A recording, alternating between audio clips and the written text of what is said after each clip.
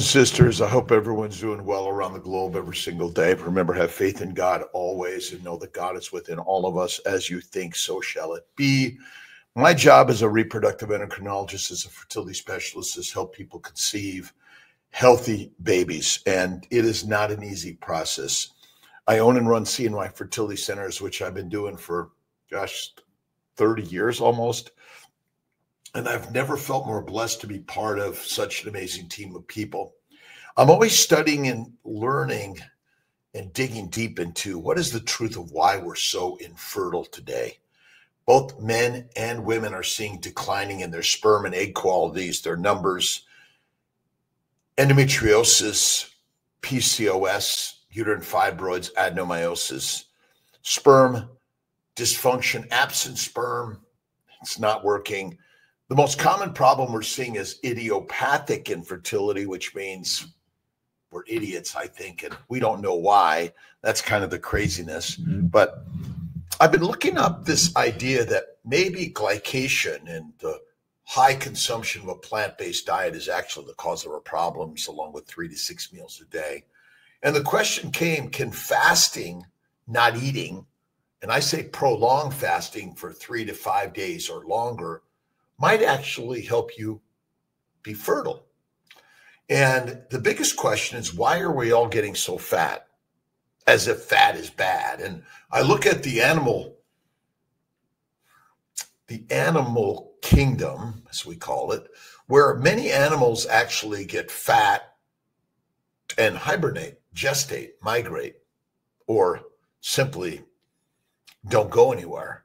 They find a cave or an underground spot, either alone or with others, and they don't eat. They slow their metabolism down, and many of them gestate, meaning that they grow baby, whatever they are, in utero.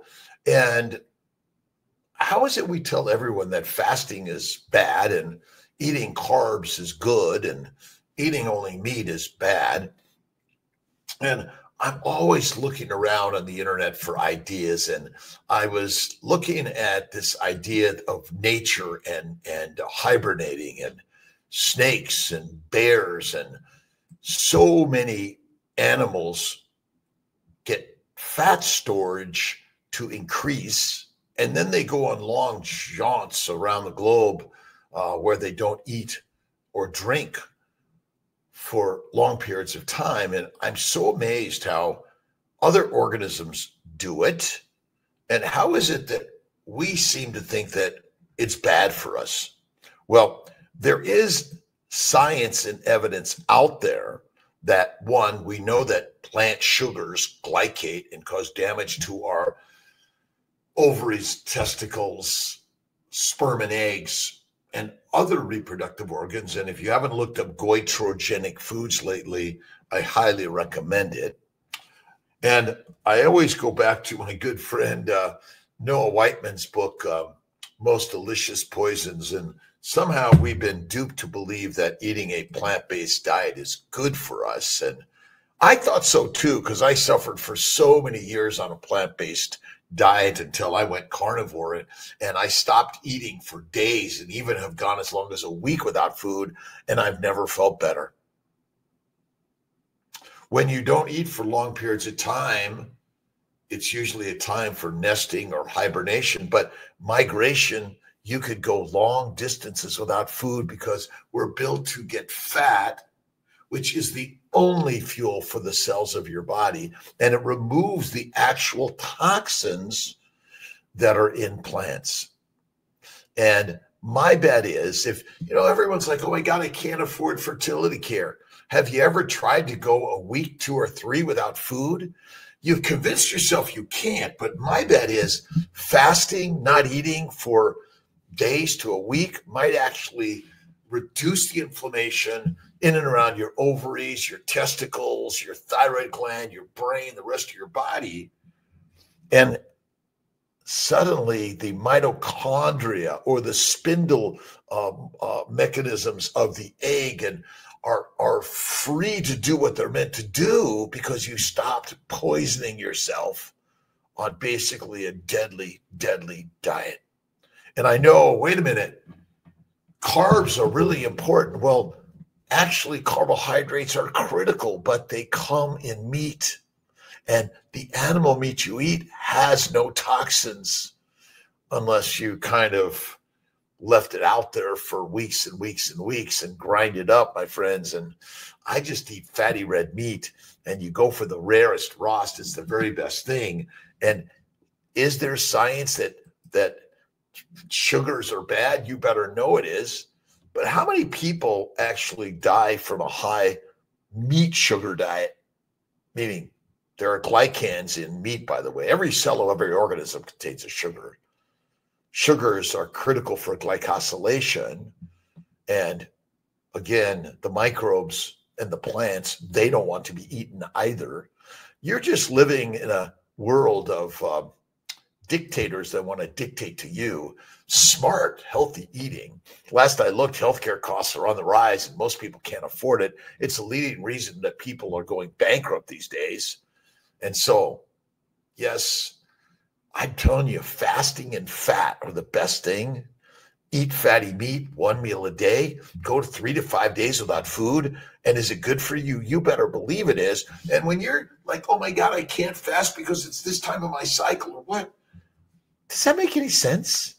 We likely went thousands and thousands of years without eating for a week, 2 or 3, and we get fat fast.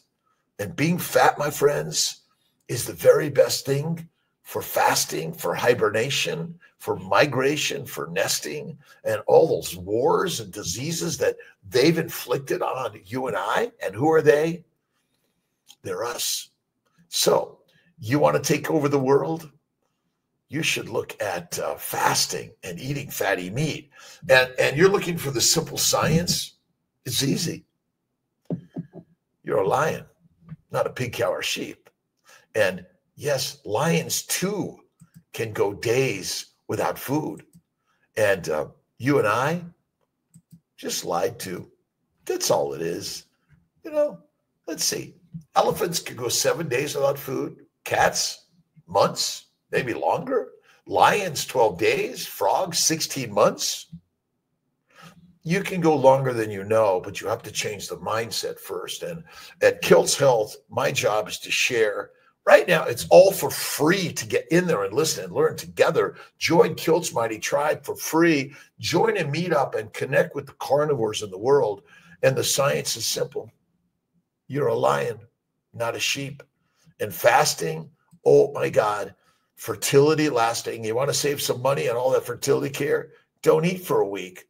And when they tell you, oh, it's dangerous, you can't do it. Bullshit. Sorry. I know. You think I'm crazy. I don't disagree. But I'm betting $1 billion that fasting and eating fatty meat and plants and fruits and vegetables and seeds and nuts are deadly for us. I didn't believe it either. But I'm seeing so many people on this journey of carnivore. Keto's good, by the way. And listen, a vegan, vegetarian, Mediterranean can all do a keto diet, and you can all fast. Problem is, when you eat a high plant-based diet, you become addicted. I don't like that word, but basically, if I put you in an addictive environment, you're going to do it, because I would do it. Because when the fruits were ripe at the time of year and the grasses were grained up, you better eat as much as you can to get fat so you could survive the winter, the hibernation, the migration, and the gestation. Do you think science really has your back, or does it have your buck? And they want your money in their pockets. That's all it is. Go to work every day. Enjoy the day of faith in God, and join Kilt's Mighty Tribe and maybe go 1 to 3 days without food. I do 1 meal a day at night. It's the very best thing you could do. Fasting is lasting. And what blood draw do you need? None. Have a good day.